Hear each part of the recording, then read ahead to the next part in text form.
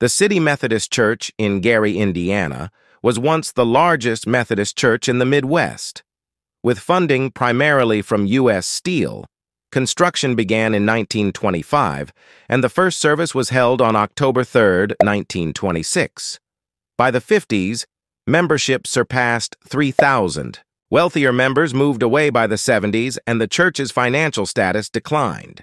By 1973, only 320 members remained, and the decision to close was made in 1975. Indiana University used part of the building as a satellite campus, but the church was beginning to decay by the 90s.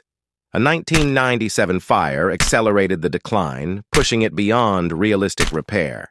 The apocalyptic look of the site, with missing roofs and debris-covered floors, has been shown in films such as Pearl Harbor and the Transformers series.